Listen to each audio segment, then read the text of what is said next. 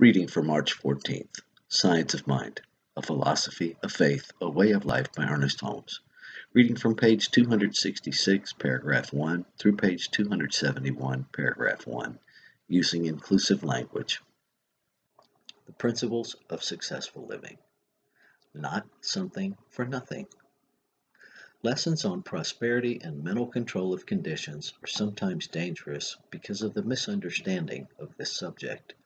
Science of Mind is not a get-rich-quick scheme, neither does it promise something for nothing.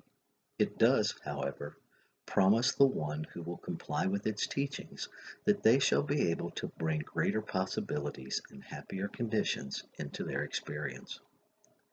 We do not teach that you can get what you want. If we could all get what we want, it might be disastrous, for it is certain that most of us would want things that would interfere with the well-being of someone else. While we could not expect to demonstrate that which is contrary to the nature of our own existence, we not only believe, but we know that it is entirely possible, through mental treatment, through right thought and belief, to greatly influence our environment, its reaction to us, the situations we meet, and the conditions we contact. There is such a thing as demonstrating a control of conditions. We shall be able to prove this in such degree as we are successful in looking away from the conditions which now exist while accepting better ones. Not only must we accept this intellectually, but our acceptance must become a subjective embodiment of which the intellect furnishes but a mental picture. Consequently, this science does not promise something for nothing. It does, however, tell us that if we comply with the law complies with us. No person can demonstrate peace and cling to unhappiness. We can demonstrate resignation and call it peace, but it will not be peace. No person can jump into the water and remain dry.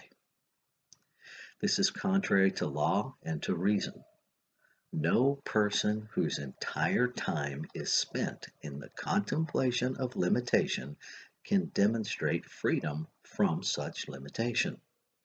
The law itself must be willing to give, because in so giving, life is self-expressed. The law is infinite.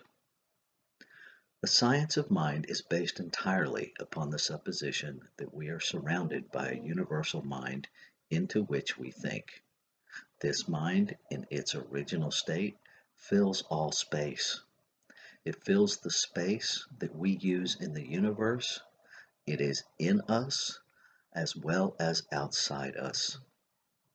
As we think into this universal mind, we set a law in motion, which is creative and which contains within itself a limitless possibility. The law through which we operate is infinite, but we appear to be finite. That is, we have not yet evolved to a complete understanding of ourselves. We are unfolding from a limitless potential, but can bring into our experience only that which we can conceive. There is no limit to the law, but there appears to be a limit to our understanding of it. As our understanding unfolds, our possibilities of attainment will increase. It is a great mistake to say, "Take what you wish, for you can have anything you like." We do not take what we wish, but we do attract to ourselves that which is like our thought. We must become more if we wish to draw a greater good into our life. We need not labor under the delusion that all we have to do is to say that everything is ours. This is true in reality, but in fact, it is only as true as we make it. We provide the mold for the creative law, and unless the mold we provide is increased, substance cannot increase in our experience. For mental science, does not promise anything that will do away with the necessity of complying with law.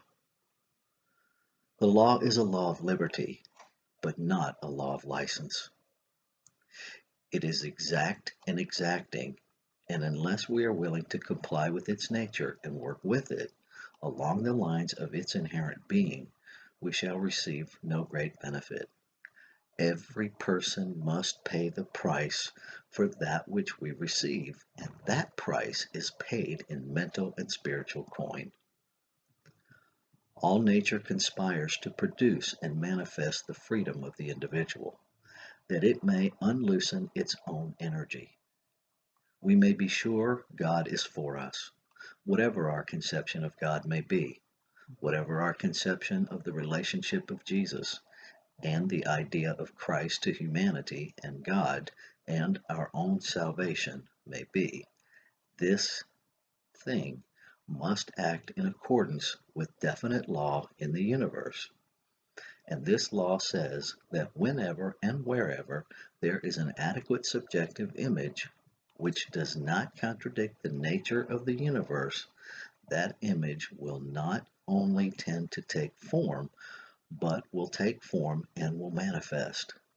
This law we did not make and we cannot change. But this teaching should not be confused with the idea that we can show people how to get what they want, regardless. True prayer must be, "Thy will be done," but the implication relative to the will of the divine in this prayer is not a submission to the inevitability of evil or limitation. It is a knowledge that the will of the divine is always good. How do we know that the will of the divine is? We do not, other than this. The will of the divine cannot be death. Why?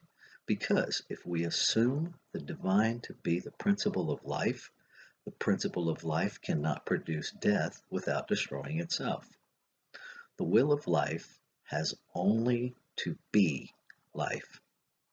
The will of that which is infinite can never be finite. Everything then should tend to expansion and multiplication in the divine plan. That is the will of the divine. It has to be beauty, truth, and harmony, as Troward said, as this is the true relationship of the whole to the parts and the parts to the whole. Therefore, we should interpret the will of the divine to be everything that expresses life without hurt. This seems to be a fair, logical, sane, and intelligent criterion. Anything that will enable us to express greater life, greater happiness, greater power, so long as it does not harm anyone, must be the will of the divine for us. As much life as we can conceive will become a part of our experience. A mental avenue must be provided through which the law may operate as a law of liberty, if we are to be free. This does not mean we must please the law, for it is impersonal and neither knows nor cares who uses it, nor for what purpose. But because it is impersonal, it is compelled by its very nature to return to the thinker exactly what we think into it. The law of mental equivalence must never be overlooked, for whatsoever a person soweth, that shall they also reap. If we are intelligent, we will naturally seek to free ourselves from misery and unhappiness. Theology may say that this is a selfish motivation, but it is exactly what we are all trying to do and calling it by a different name. Whether it is through the remission of sins or the salvation of the individual soul, every act in the life of the individual is that such an individual may express themselves. For instance, the love of a parent for their children, a spouse for their partner, a patriot for their country, a preacher for their religion, an artist for their art. All of these are but ways of self-fulfillment. This is legitimate self-expression. We realize, however, that to attempt this self-expression at the expense of society or other individuals is to defeat the very purpose for which freedom exists, for back of all is a unity. Hence we find that the laws of necessity and not of theology, of which religions and ethics and moral and social systems are but feeble lights, do ultimately compel experience into the path of true righteousness. The criterion for any person as to what is right or wrong for them is not to be found in some other person's judgment. The criterion is, does the thing I wish to do express more life, more happiness, more peace to myself, and at the same time harm no one? If it does, it is right. It is not selfish. But if it is done at the expense of anyone, then in such degree we are making a wrong use of the law. We may be quite emphatic, saying that we think the universe exists for the expression of spirit, and we exist for self-expression because we are the expression of spirit. We do not exist for the purpose of making an impression upon the environment. We do exist to express ourselves in and through our environment. There is a great difference. We do not exist to leave a lasting impression upon our environment. Not at all. It is not necessary that we leave any impression. It is not necessary, if we should pass on tonight, that anyone should remember that we have ever lived. All that means anything is that while we live, and wherever we go from here, we shall keep on living. It is quite a burden lifted when we realize that we do not have to move the world. It is going to move anyway. This realization does not lessen our duty or our social obligation. It clarifies it. It enables us to do joyously and free from morbidity that which we should do in the social state. With this in mind and believing that there is an infinite law of spirit or law of life which tends to multiply our gifts because in so doing it multiplies its own experience, its own pleasure, its own fruition, we may assume that spiritual being is already a success, is already supplied with everything that we need. The potential of all things exists in the universal wholeness.